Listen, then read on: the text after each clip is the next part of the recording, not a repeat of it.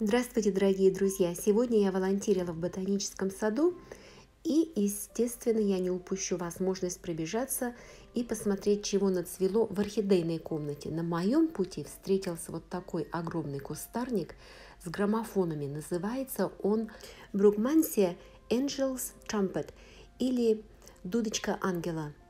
А листья почему-то напомнили не то помидорные, не то похожие, как у болгарского перца. Но и неудивительно, потому что он относится к семейству посленовых. Ого, сколько этих дудочек или граммофонов! Не кустарник, а целый духовой оркестр. Родина этого оркестра – Бразилия, и это растение, кстати, ядовитое, содержит алкалоиды.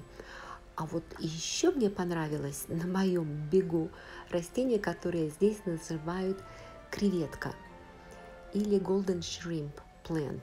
Этот вечно зеленый полукустарник из Перу, и его также называют и золотой леденец, и растение свечка.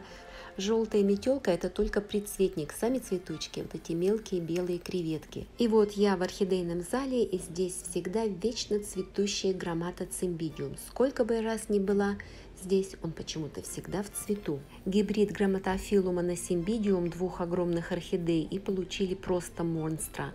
А это Одонтосидиум Tiger Barb. Раньше его называли Калманара. Американское общество орхидеистов вечно все переименовывает. Славный желтый Брасидиум, похоже, что Брасия на Ансидиум. И, кстати, вот здесь вот этот большой грамматофилум – это природный. Скриптум. Он один из родителей того грамматосимбидиума на входе. Филиппинский природный фаленопсис хиероглифика также называют фаленопсис людемениана, и у них встречается еще и желтая форма флава. Этому даже зимой в ночное время температура не должна опускаться ниже, чем 22 градуса по Цельсию. Эх, мои фалы зимуют в доме при плюс 17 ночью. Не пойму, или это один большой кустик, или несколько лиенанум, dark. Упругий такой цветочек, крепкий малыш. А это фрагмопидиум, сидониай. Сидониай первичный гибрид лонгифолиума на шлемиай. У меня была его желтая форма, флава. Здесь еще один фрагмопидиум, яркий такой. Жаль, что нет у него названия, но видно, что это мультифлора, такой утонченный и даже женственный, кажется мне. Свет падает как-то неважно. Вот снимаю этот фрагмопидиум Mountain Made. Видите, здесь явно в гибриде есть бисей. Его желтая форма флава. Это как Эрик Янг, но только желтый. Моя мечта – Чиохоа денсер.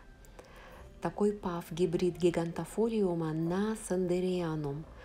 Как всю ночь на бегудях проспал. Маленькие пафы я больше не покупаю. Вот как увижу такой размерчик и в цветении, тогда и приобрету. Ну чудо, как розовые лампочки, весь светится. Вот здесь вижу еще один фраг. Вроде тоже башмак, но какой-то блеклый по сравнению с этим кудрявым. Я потом позже спросила у менеджера орхидейной комнаты. Она сказала, что здесь несколько растений, поставленных вместе. Вот он, лапочка раскрывается только-только. Если бы у него лепестки вот так не закручивались, они бы были раза в 2 длиннее. Смотрите, как они пружинят. Умеют наши выставлять, умеют. Недавно я была в ботаническом саду в Вашингтоне, который DC, где Белый дом. И там тоже были красивые пафы. Но выставлены они были не так шикарно, как наши. Вы подумали, что это гибрид полосатого Ротшильда? Нет, а это проэстанс, новогвинейский. Ой, ну надо же, кто-то сломал цветочек и вставил его вот в этот клип. Это фрагмопидиум Джералда. Он гибрид, первичный гибрид двух природников Линдлианума и Каудатума. Когда-нибудь соберусь и смонтирую ролик про ботанический сад в Вашингтоне.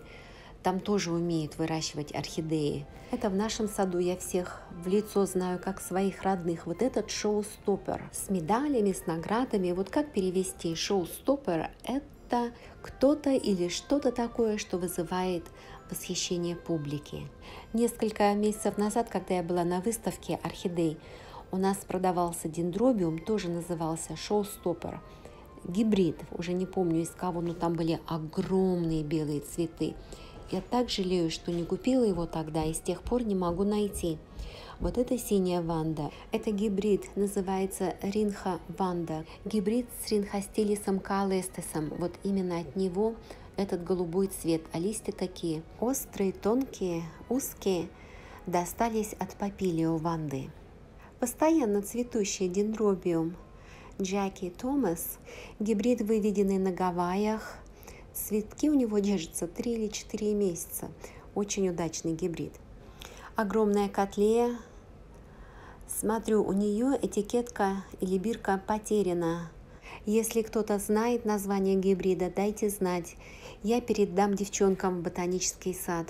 Кроваво-красный гибрид Одонтоглоссума на ансидиум. Называется Bloodshot. Постоянный участник моих роликов дендробиум Nob Porn Pink, тоже гавайской селекции. По-моему, слово даже не переводится. Какое-то их гавайское на порн. Этот ансидиум называется лимонное сердце. У меня раньше был такой. Посмотрите, бульбы у него растут лесенкой, и корни у моего сохли. Я его продала. А потом цветонос он выращивал, конечно, огромный. Упирался в крышу моей маленькой теплички. Цветы только-только начали раскрываться. Скоро здесь будет море танцующих куколок. Пытаюсь заснять каждую табличку с названием растения. Может, кто-то узнает свою безымянную камбрию, например, как эту. Красивое имя, лунная пыль, мундаст. И снова вот это голубая ринха ванда. Их здесь десяток одинаковых. Один пожилой человек, который выращивал орхи здесь, в Питтсбурге, пожертвовал, когда перестал справляться со своей коллекцией. Грустно, конечно, слышать такие истории, но сэля-ви, такова жизнь. Мне тоже придется завещать свою коллекцию ботаническому саду. Ни детям, ни невесткам, ни близким подругам мои орхи не интересны. Или лучше устрою аукцион, продам их все, а деньги пожертвую в наш шелтер, приют для бездомных собак и кошек. У нас здесь строго с этим. Кошек и собак бездомных на улице не встретишь. А чтобы усыновить, удочерить котенка, это еще надо интервью пройти, и еще обзвонят твоих соседей, узнают, а хороший ли ты человек, только потом, может быть, выиграешь в конкурсе, и котенок достанется тебе. А вот это я не согласна с этой табличкой. Это не Mystic Maze, это не загадочный лабиринт, это какой-то другой гибрид с брассией. Конечно, их море, этих гибридов, и попутать очень легко. Вот это Mystic Maze, цветение у меня в прошлом году. Видите, у нее губа леопардовая. Зиголум – это тоже гибрид, в котором участвует зигопиталум. Красивое растение, называется Rain Clown. А пахнет-то как! Ароматно, пряностями. Это здесь сейчас он на выставке, а когда он в запасниках, когда он не цветет, его держат при более прохладной температуре. Не пойму, одно это или два растения, но такое пышное цветение, наверное, все-таки больше, чем одно. А здесь дендробиум по типу фаленопсис, пышный такой, а это брактеозум. Уж не знаю, сколько их здесь, но как ни приду, брактеозум всегда в цвету. А вот этот красивый дендробиум фаленопсис мы сегодня пересаживали. Но не именно это растение, а другие. И я взяла псевдобульбу одну домой, попробую развести, может быть, и даст рост. Вытащила из мусорки, когда убирали старые псевдобульбы у дендров при пересадке. Это ансидиум лимонное сердце разбушевался, а это желтая алисиора. Называется Sunday Best Yellow. Мельтасия Charles Fitch Dark Монарх выглядит так же, как моя Изуми, один в один. Даже не могу найти отличия. Маленький дендробиум Диана Макферлин. Славный лапочка такой. Это гибрид дендробиума компактума, миниатюрного. А вот этот мне очень нравится. Это из секции Латурия. Называется гибрид Mint Magic. Мятная магия. Это первичный гибрид из двух природных латурия дендробиумов. Редко, но вижу, он продается. Вот если бы вживую увидела, я бы его точно бы схватила. Вот такая ансидеза хамелеон у меня есть. Растение у меня цвело вот точно так же. Очень нравится мне этот гибрид гамезы на ансидиум. Цимбидиум Питер Пен цветет как-то вне сезона. Выбился из ритма, что ли? А теперь радуйтесь, девчонки. Марина с канала Орхидушки, Гуля из Израиля. Посмотрите, это энциклия Аллата. Знаю, что у вас они есть. Я тоже себе такую хочу. Очень ароматная, и цветоносы у нее достигают 1 метра. Я помню, в Мексике они растут, но на очень ярком солнце. А нет, однако цветонос все-таки больше, чем метр. А это вот здесь написано простекия Green Hornet, что в переводе означает зеленый шершень. Это гибрид качлеаты. Но простекию раньше называли энциклия, раньше называли эпидендрум. По мне так цветы напоминают осьминожек. Причем здесь шершень, непонятно. Ароматный эпидендрум селиары, природная орхидея. Смотрите, вот цветонос выходит из бульбы, похоже, как на бульбу котлеи. А старые бульбы у него мне всегда напоминают дендробиум. Его тоже переименовали. Теперь он Койлосталис силиарис. Эти темно-сиреневые цветы принадлежат орхидее, которая называется Спасибо. Это террестриальная орхидея, та, которая растет в земле. Орхидея ваниль. Я, кстати, свои торты пеку с добавлением настоящего ванилина, полученного вот из такого типа орхидеи, а не имитатора. Я привозила из Мексики. И снова я смотрю энциклии, прикрученные к блоками. И это похоже снова элата. Какая же она красивая, какие цветочки у нее необыкновенно правильной формы. А с бутылочкой чистого ванилина я попала в такую передрягу в мексиканском аэропорту, когда зачем-то я ее положила в ручную кладь. Естественно, все, что больше 100 миллилитров, отнимается, выбрасывается, и у меня ее отобрали, выбросили ее в мусорку. Ой, я так расстроилась, потом вернулась, попросила мою ваниль обратно. Они мне отдали мою бутылочку, я положила обратно в ручную кладь и протопала через весь аэропорт обратно на чек-ин и сдала ее в багаж. Так что вышла мне моя ваниль очень дорогой, потому что за багаж я доплатила $25. Вот снова Спасибо. Эти яркие цветы, это гибрид, называется он тропический пунш. В теплых штатах его можно выращивать на улице, во Флориде, в Калифорнии.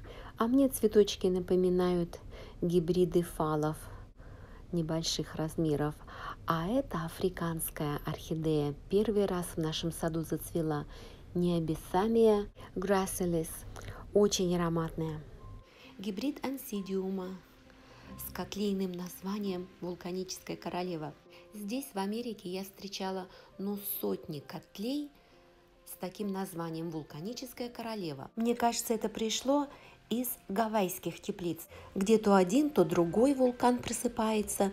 Есть там такая теплица, называется Акацука Orchids. Японская семья занимается селекцией, выращиванием, продажей. Так вот, только у них, наверное, 50 разных вулканических королев. Это название как бы их марка. Там только добавляется вулканическая королева красный цветок, вулканическая королева вечерняя звезда, что-то типа того.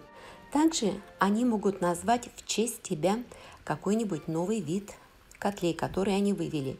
Всего-то это будет стоить тебе $1000. Это они здорово придумали такой тип подарков. Представляете, вот подарил ты сертификат своей любимой девушке, которому предлагается цветущая орхидея, и в сертификате написано «Катлея, вулканическая королева Светлана Геннадьевна», например. Шучу, не могу. Да, можно заиметь гибрид с твоим именем, а вот чтобы заиметь природную орхидею с твоим именем, надо пойти в джунгли, найти какой-то неоткрытый вид орхидеи, и тогда ее назовут в честь тебя. Ну, например, если бы я разыскала какую-нибудь котлею, которую никто никогда не находил в джунглях Мексики, то ее бы назвали, исходя из моей фамилии. Моя фамилия Макдональд, и звучало бы это Макдональди или Макдональди-ай с маленькой краткой «и» в конце слова. Но это ж надо вырастить такую огромную бромелевую. Я могу поместиться в середине и прикинуться дюймовочкой, ну серьезно. Спасибо, друзья, за прогулку вместе со мной. Желаю всем здоровья и здоровья вашим орхидеям. Пока-пока.